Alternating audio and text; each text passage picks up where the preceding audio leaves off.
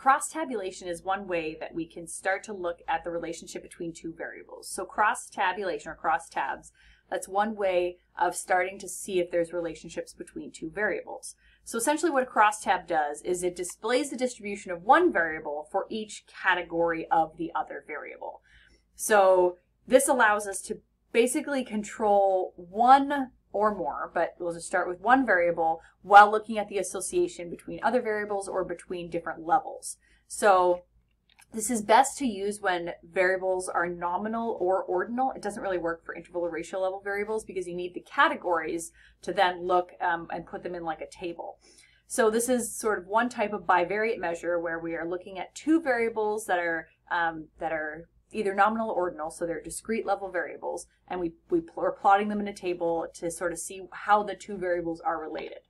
So here's an example of a crosstab.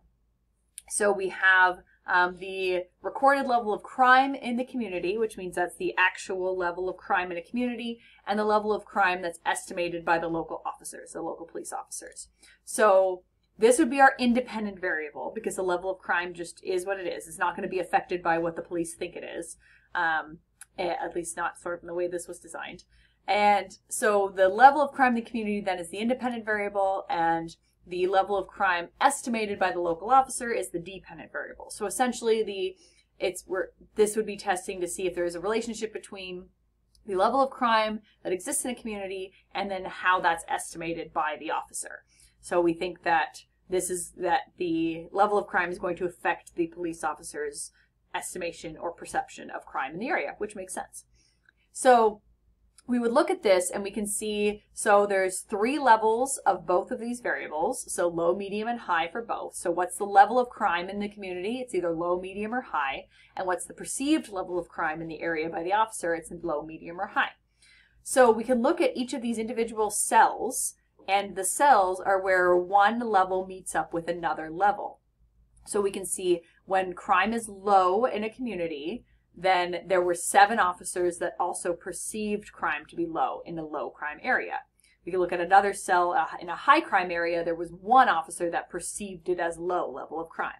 And when the crime is considered medium level, you have 2 officers that do perceive it as medium, you have 2 officers that perceive it as high. So we can look at sort of those individual level cells, but then we can also kind of sort of see what's going on a little bit more by looking at like rows one row at a time. So we can look at this row. So this would include all of the low level crime communities. So communities that have low levels of crime would be across this row. And so we would say, well, 7 officers said it was low crime, 7 said it was medium, and 1 person said it was a high crime area, even though it's a low crime area.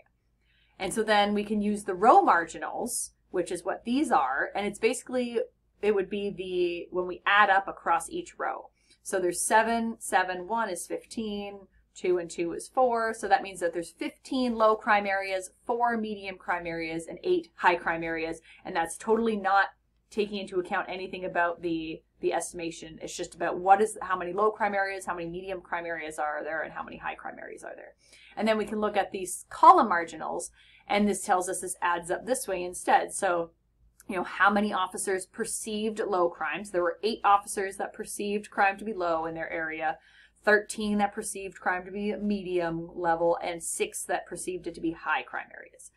So we can look at this and we can see a lot going on. So right off the bat, we can see that there does seem to be an effect. It seems to be that those in low crime areas tend to be kind of estimating it as lower. Those in high crime areas tend to be estimating it as higher, but it is not perfect. We have people who are not, we have this one guy who thinks it's high crime when it's actually really low crime, and this one person who thinks it's really low crime when it's actually a high crime area. So it's not perfect. If it was a perfect association, then you would only have numbers in this diagonal because all the low crime areas would be perceived as low, all the medium crime areas would be perceived as medium, and all the high crime areas would be perceived as high. And all these other cells would be empty, would have 0.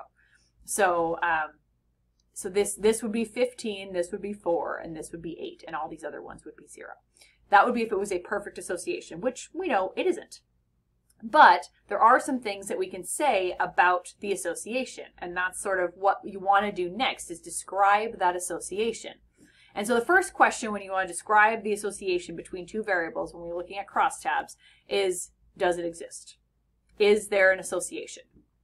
So this is basically asking if the percentage distributions are varying at all between the categories, because again, if it was a perfect association, it would be, go back to this, it would be all in this diagonal, right? So that means that there would be, this would be 15 and these would be 0. That is the maximum variation that you can have. Versus, you know, there's, if these were all the exact same number or as close as possible to the exact same number, that would mean that there is no relationship because they are all sort of distributed evenly.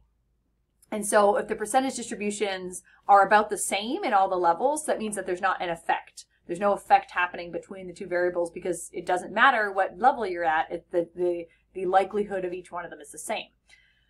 Versus if it was like, if there's some kind of distribution variation that's happening where it looks like there's more in some categories than others, which we saw in that example, then yeah, there does seem to be an association here.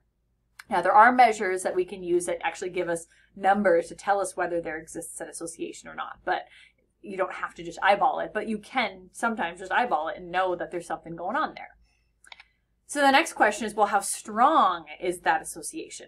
How much do they vary? And this goes back to the if we had, you know, the 15 versus 0, 0, that is the maximum variation. That would be a very strong association. In fact, it would be a perfect association if we had that all along that diagonal. But maybe it's, you know, there's more in some, which is actually what we definitely see. We see there's more in like these two categories compared to that category. There's more in these two categories, the medium and high perception, in the high crime areas.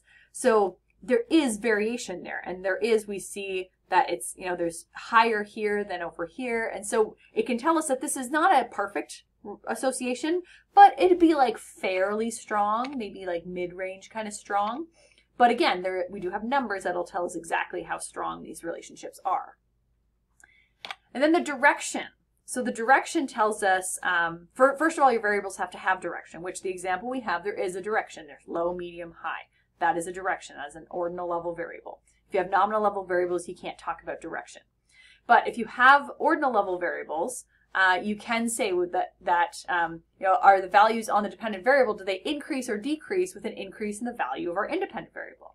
We can go back and we can look at this. And so associations are either positive or negative. And we can go back and look at this and say, well, yes, I mean, there does seem to be that as the level of crime in the community goes up, the perceived or estimated level of crime goes up by the officer. Again, not perfectly, but that tends to be the association we see, which would mean this is a positive association. As crime goes up, the perceived amount of crime goes up. And that works the same way. As crime goes down, the perceived level of crime goes down. That is the same relationship. Both of those are positive relationships. This would be a negative relationship if for some reason the high levels of crime in the community equated to officers estimating there to be low levels. And when you had low crime areas, it was estimated as really high. If it was for some reason that opposite effect, that would be a negative association. But as we see the case here is clearly a positive association. And so the last thing that you can sort of look at when you're talking about association is looking at see if there's any patterns. So are the changes in the dependent variable, are they fairly regular, just increasing or decreasing, which seems to be the case in the one we were looking at. But, or maybe they can vary in some way. So there might be like a gradual increase, then a rapid increase. And that's sometimes hard to see in a crosstabs. You would probably need to have more levels than 3 for each variable in a crosstab to really see any patterns.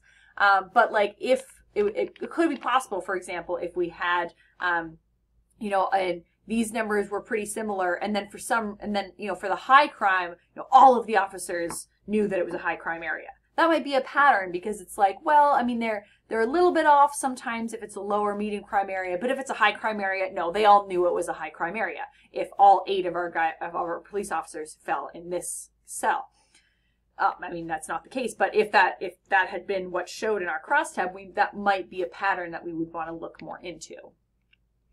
But sometimes that's hard to tell just looking at a crosstab, but sometimes if it's there, you're going to see it. So there are some ways, I sort of alluded to the fact that there are some numbers we can use. And so there are numbers in terms of measuring the association.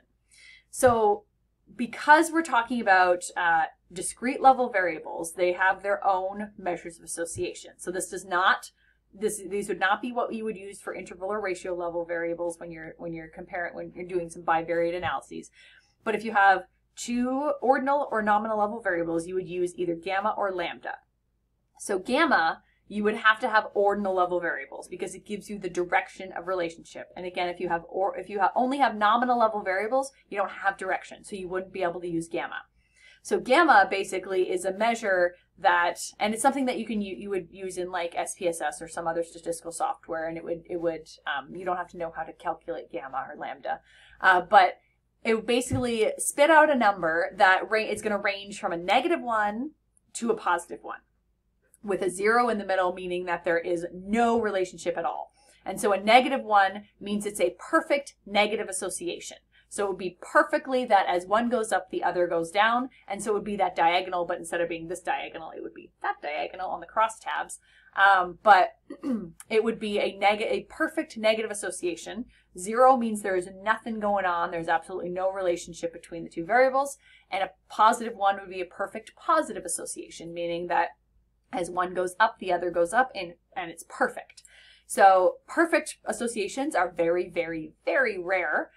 So typically you see something sort of like a -0.7 or a +0.85 or something like that. And that would tell you like a 0.85 is a really strong positive association. And so that's a fairly useful measure to use to talk about what's going on with your variables.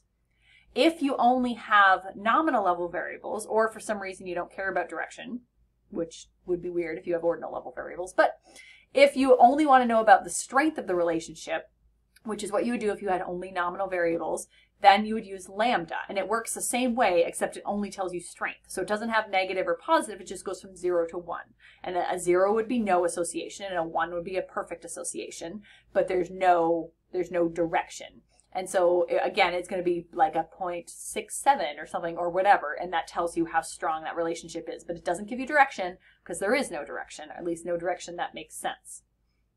So that would be sort of one way we can use numbers to describe the association. And then we can also use inferential statistics.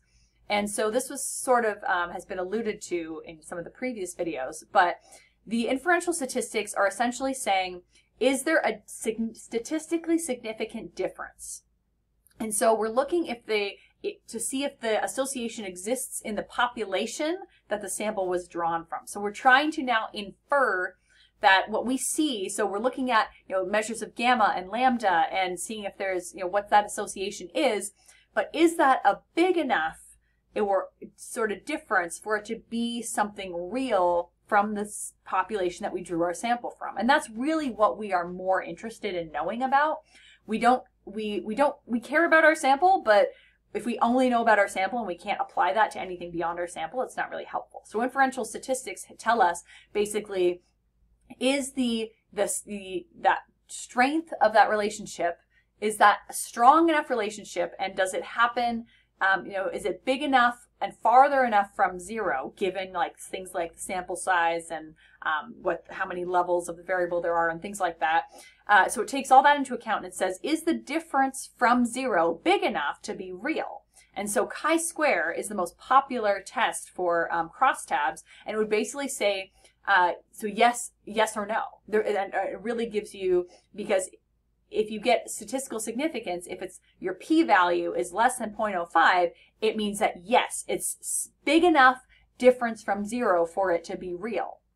If it's a big p-value, then it means that this is really likely. It could happen just by chance, and so it's not something real, or at least there's not enough information to say there's something real. So that's kind of how inferential statistics work.